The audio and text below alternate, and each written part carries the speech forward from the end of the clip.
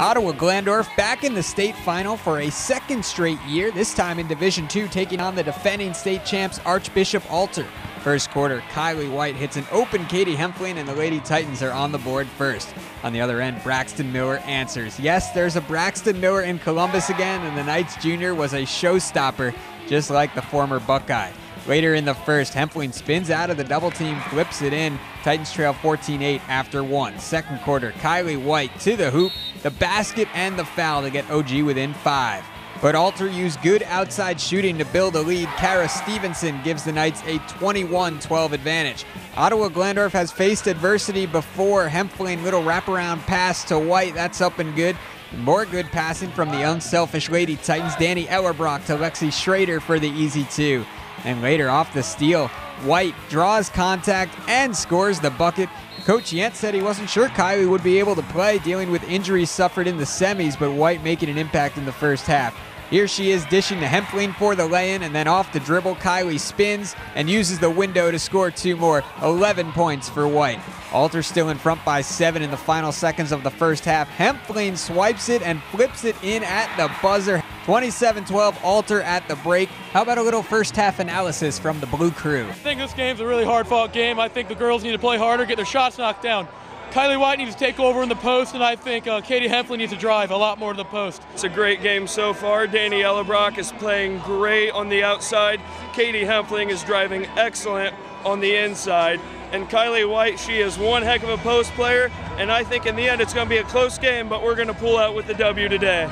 Look out, Andy. They might be coming for our jobs. Third quarter, Alter came out fast. Easy 2 for Miller. It's part of a 7-0 Knights run, but back come the Titans. Erin Kaufman drains the team's first 3, and the freshman was just getting started. On the break, she lays it in. Next time down the floor, Kaufman with the hot hand. Another 3, cutting the deficit to 8. Erin finishes with a team-high 12 points, all coming in the second half. We know OG is capable of runs. They put together a 14-0 run in the fourth quarter of the state semis. Schrader's lay-in makes it 40-34 Alter. But then Katie Hempfling suffers an injury going for a loose ball. It's a broken finger for the sophomore, so her day is done. 10 points in the game, and she's cheering from the bench. But with Hempfling out, the Knights go on an 18-1 run. Kylie White also fouls out at the 7:18 mark in the fourth quarter. And Braxton Miller scores 33 on 13 of 18 shooting, including 3 of 4 from behind the arc. OG fighting until the end. Senior Danny Ellerbrock with 2 of her 6 points.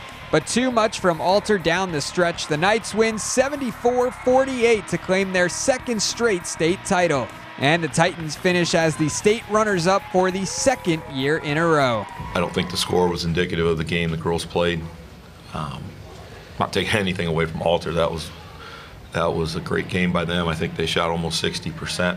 But I thought our girls had a heck of an effort, left it all on the court. Very proud of the accomplishments that this team has had this year. The season was kind of a roller coaster. We had our ups and downs. We've had good games, we've had bad games, but I would not trade any of the moments for anything. It's been like the greatest ride ever. Just being with these girls, my teammates, my family. Like, I love these girls, and I don't think that I would want this season to have gone any other way. Well, I mean, a win would have been nice, but.